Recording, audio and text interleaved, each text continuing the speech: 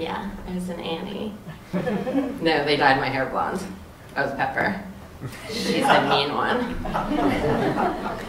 My best friend Jenny and I would play hooker in my bedroom. We'd set up chairs to make the front seat of a car and take turns driving or standing on the sidewalk.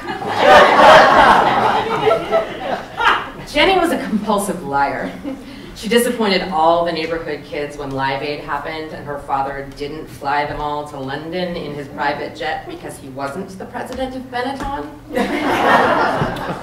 She was the first person to tell me how babies are made. So I stomped home to my mother and I said, "You're not gonna believe what she came up with this time."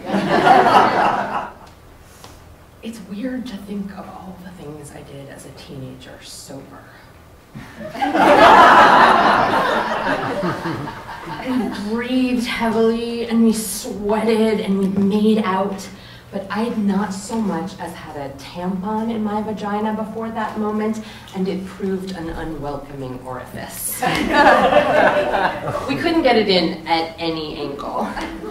So we went downstairs and opened a bag of Cool Ranch Doritos and watched television. You know that there was a time before Cool Ranch, right? Cool Ranch Doritos are only as old as my sex life. 1986. It was a good year for me and for seasoned tortilla chips.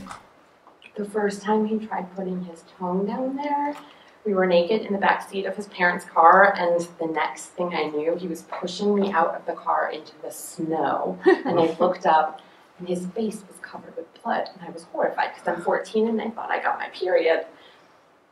It turned out he had gotten a bloody nose from my poor, neurotic Jewish boyfriend. When you're a teenager, you never get to have sex in a bed.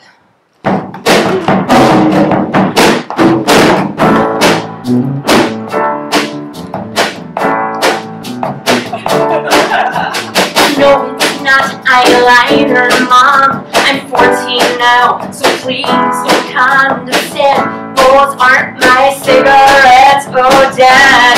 I was holding them for a friend. I'm going to chase Mrs. Parents home. We're not doing anything, give me a break. Leave me alone.